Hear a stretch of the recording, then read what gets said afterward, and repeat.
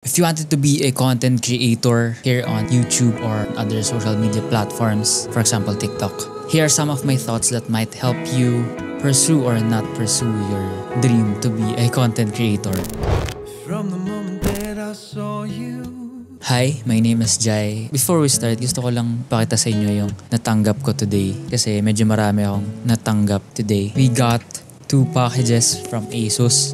Yung kanilang bagong ROG Keris 2 Ace and yung ASUS VG3A series na 180Hz or something. Di ko pa na-research. And from Philworld, kanilang newest PM1 microphone, podcast mic. One of the perks of being a content creator is that yun nga, you work with the brands that you love or you like. Some of the top brands in the industry sa iba't ibang niche, tech man or like video making, videography, mga ganyan. Hindi naman palaging nasa taas or hindi lang naman palaging pros yung pagiging isang content creator. Isang struggles is yung, first of all, you have to work 24/7. Well, in my case, 24/7 kailangan nagtatrabaho. I mean, gusto ko yung ginagawa ko, gusto ko mag-shoot, gusto ko mag-edit. So, hindi siya nakakapagod for me. Though physically, minsan exhausting talaga. Nakakapagod. Physically, pero at least ginagawa ko yung gusto ko. I don't go on vacation. Siguro ito, personal preference lang to kasi gusto ko talaga nasa bahay. Pero ako personally, hindi talaga ako nagbabaksyon kasi parang hindi ko naman kailangan since hindi naman ako napapagod sa ginagawa ko. Pero if you want to invest sa craft or sa channel or sa content creation, isa ring magandang way, of course, yung pagtuunan mo rin ng pansin. Of course. I mean, hindi siya kagaya ng may saktong oras ka lang, like 9 hours ka lang sa work. Pagka content creator kasi almost 24/7 ako, almost 24/7 din ako minsan nag-edit, nag-shoot. Minsan sobra-sobra pa nga. So yun. Another thing is sometimes we don't have due date, so walang magpupush sa amin to really do the things or to really finish the things or the videos or mga task na kailangan namin matapos. So kailangan meron kang discipline and walang ibang mag-push sa'yo kundi yung sarili mo. So, it's one of the things that I've really struggled with when starting. And actually ngayon, nag-struggle pa rin ako pero alam mo yun, along the way na ma-manage naman natin, na ma-manage ko naman na to show up kahit na minsan nakakapagod, minsan hindi naman palaging always on top or everyday hindi naman palaging productive. Gets nyo ba yun? Di ba?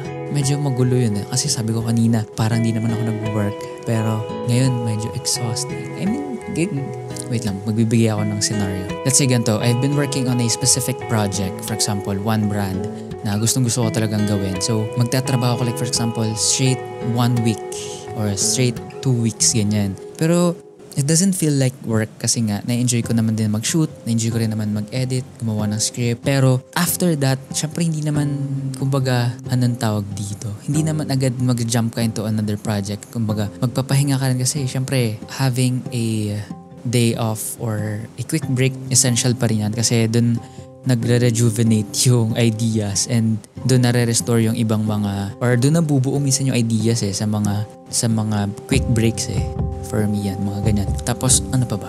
Marami ring struggles na hindi nakikita ng tao pero like for example, ito pa. Siyempre, you're putting yourself out there in the public so hindi natin alam yung sasabihin ng ibang tao sa'yo.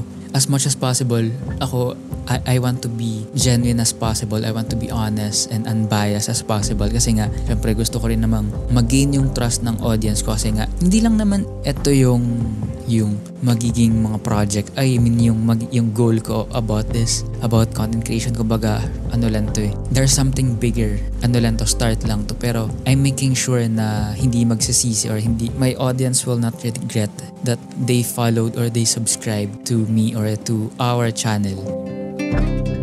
Your mouth is maple whiskey. So if you really like making contents, doing videos every day, non-stop, and then investing in yourself, in your craft, in your skills, Ano pa ba? You can start things slow and wag kayong agad-agad na mag-jump into full-time content creator like me kasi it's very risky and hindi talaga recommended. Just like in other scenarios in life, diba?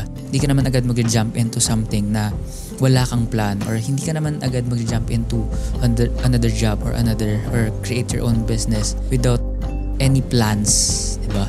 So it's very risky, pero nagawa ko naman siya. Pero ngayon na medyo okay na yung utak ko kasi nung nagsimula ko, hindi naman maayos yung utak ko.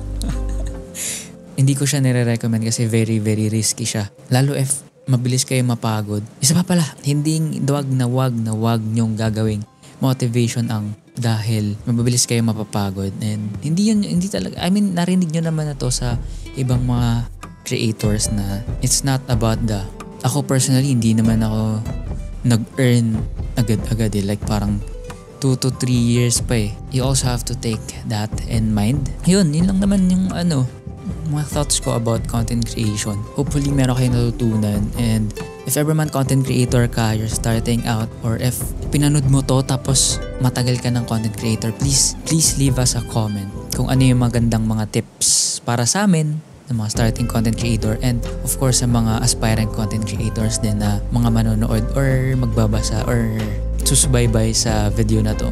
Sana may matutunan sila sa atin, and sana may matutunan din kami sa comment section. And kasi yun naman ang goal in life, to always be the dumbest person in the room and learn from the smartest one.